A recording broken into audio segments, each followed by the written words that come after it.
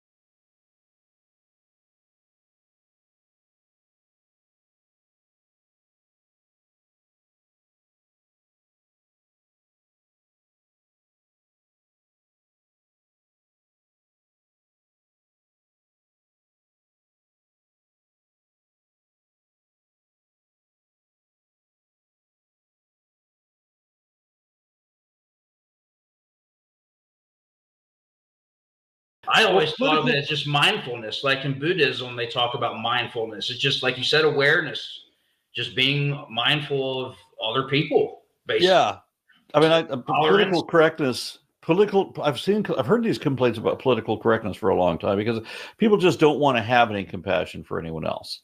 Right. But if you're advocating for somebody else's rights for a problem you don't have, like if you're a straight person advocating for gay rights, if you're a man advocating for women's rights, whatever, that's not even your lane.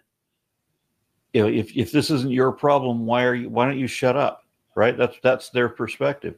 It's like they can't advocate for gay rights until they realize their son is gay, Right. or something like that. It has to personally affect them. But and so if you're dealing with somebody that you realize that, hey, I realize that women might have more issues in this situation than me, or if they're female and they're black and they're Muslim and they're whatever, then there's probably a compounded thing that they're going to have a little bit more issues in this situation than I would. Right. That's all that means, right? Is that It's doesn't mean all that you have to that fear doesn't mean that you have based. to bend over backwards. It doesn't mean you have to do anything particular. Just try not to be the problem Right. or contribute to the problem. But that's the worst thing you can be, is compassionate for other people. I don't understand that. Right. It's all fear and paranoia based. And I just was watching the RNC convention, and you could see that on display there. That the first day, I think they had a Sikh lady. I think she was Sikh. She was a Sikh nationalist, and they were all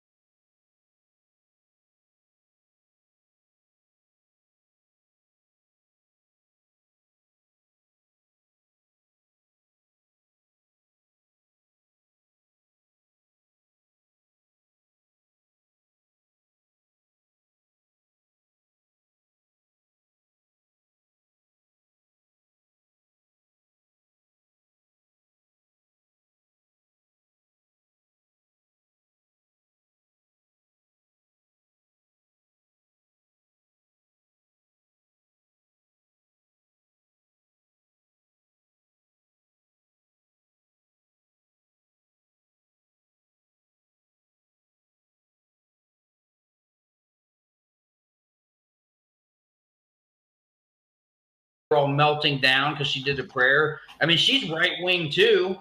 That just shows how a lot of times these nationalist right wings, different groups, they'll try to come together, but they always end up fighting each other because they all think they're right based on their religion usually. But and that, you know, this boils down to like why I got involved in politics and became an activist myself.